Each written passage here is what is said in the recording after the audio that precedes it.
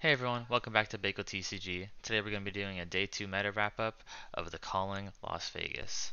We started with a top 8 that had 5 chain, 2 prism, and 1 dash, right? So this is even more chain than we expected. We had 2 chain mirrors, so we knew chain was going to be at least twice in the semis. And then we unfortunately had 2 of the non-chain decks playing against each other with a prism and a dash matchup, and then we had prism losing to chain here. You can see our semis here were another chain mirror and then prism and chain.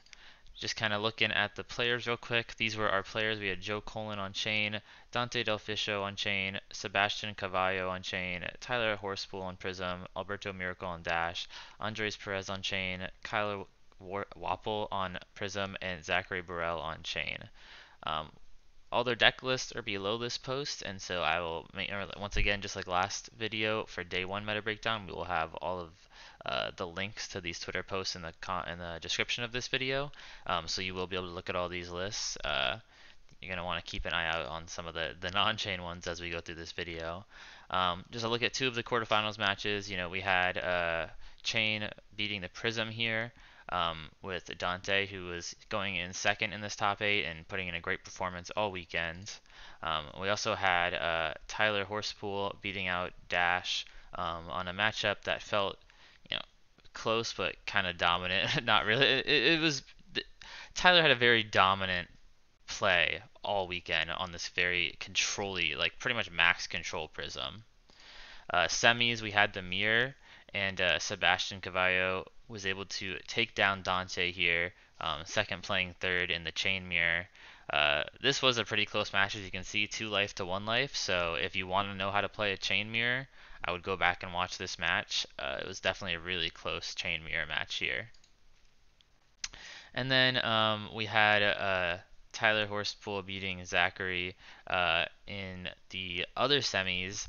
There was an unfortunate judge call in this match in which Herald of Judgment attacked Urser, and the on-hit trigger, the judges say, went off, making it so he can't play from his banish, which is just not correct. That just is not how it works.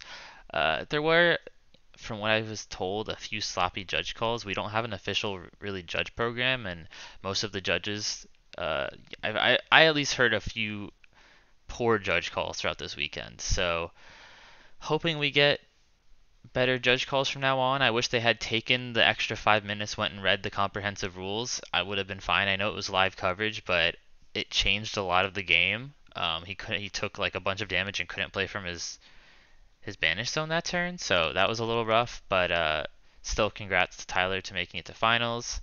And then Tyler ended up taking it, kind of to everyone's surprise. Prism had a horrible conversion rate in the Road to Nat season. She was just putting up really bad numbers the whole season, and kind of everyone just thought Chain would take it. I mean, obviously Chain did amazing in terms of conversion rate in this calling, and I still think Chain was the best deck this calling by like a large margin. Chain was the best deck, but Tyler showed he was on coverage maybe 4 or 5 matches. Like he was on coverage more than any other player this event, and he just crushed it. He's played Chain 8 times and beat them 7 times, so it definitely seems like Control Prism has a solid Chain matchup. And maybe we all thought Chain was going to be weaker after Tales of Aria, but people might be already switching to Control Prism. So congrats to Tyler Horsepool for winning the event on Control Prism, beating Chain in a really interesting match to see where he basically plays full fatigue here and barely attacks the whole match. This is him winning. Congrats. This will have his list here. I definitely want to try it out. I played Control Katsu a bunch and really enjoyed it, but I think Control Katsu has a really bad chain matchup, as I think most Katsu players would agree. And so maybe I'll like Control Prism. I might try it out. We will see. I just want to go over the numbers again real quick. Let me see if we have the numbers right. That is not the right numbers I wanted here. So we are going to look at, scroll way down, and we are going to look at the numbers for day 1 breakdown. Okay, this is what I wanted here. So this is just kind of my story of how strong Chain was. It was a mix of likely Chain had a lot of really powerful players on him, really good players, but also just how good Chain is. Because just having strong players pick up the deck alone is not going to make the conversion rates this insane, right? So day one, Chain was 22% of the meta. 22% of the meta day one. Smaller than expected, right? Day Day two, Chain was 45% of the meta, right? He doubled his meta representation on day two. That's already kind of absurd. In the top eight, he was 63% of the top eight, right? So if he kept up his day two conversion rate, he should have been three of the top eight, right? Maybe four, which not four would have been 50%, right? So he should have been three or four, maybe four, but he was five, right? So his conversion rate was just absurd throughout the weekend, starting at 22%, right? If everything goes quote unquote as planned, the conversion rates stay the same throughout the whole event, right? Other than the top eight, obviously you can't have every deck make top eight, right? But he should have been two in the top eight, right? If you read this data correctly, there should have been two chains in the top eight, but we had five in the end, and we had 45% of the day two field. So it still shows chain is by and large the best deck in the meta. We already knew that, but we didn't. I don't know if I fully grasp. I don't think a lot of people fully grasp how good he is compared to the average deck.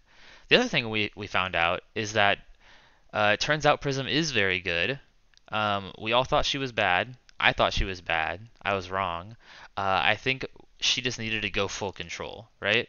It's not gonna. Okay, actually, I can kind of show off the list. I think she just needed to really fully go control here.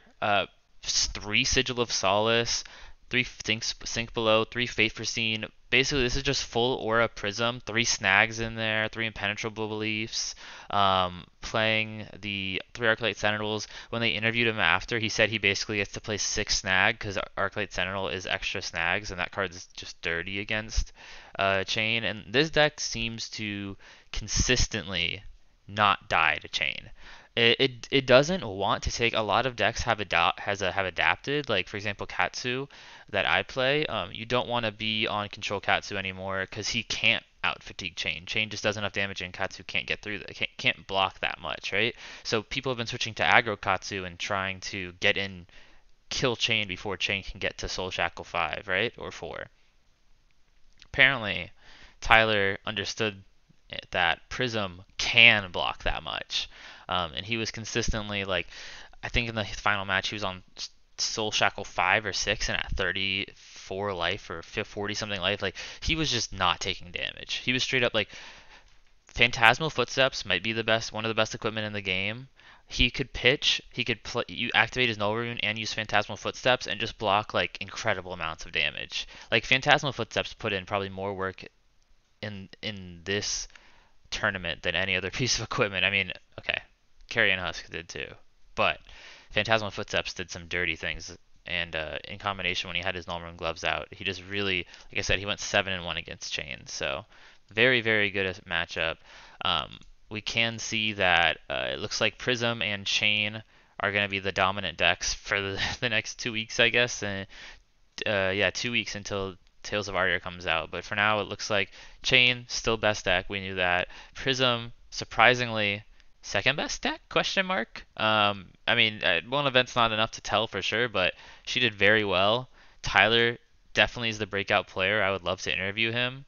I would love to talk to him. You know, he's showed just how amazing he was. He was 4 or 5, live performances, and he just knocked it out of the park almost every time. So Prism probably the breakout deck. Chain we knew it was good, maybe not this good.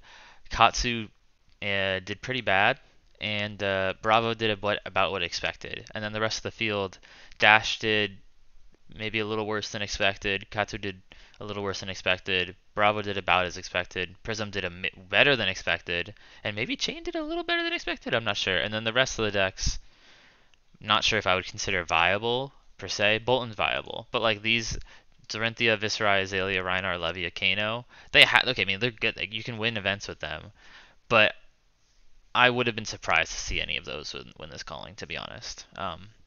So yeah, that is the day two meta wrap up. Congrats to Tyler Horsepool again. Very amazing gameplay. Congrats to all the players in the top eight.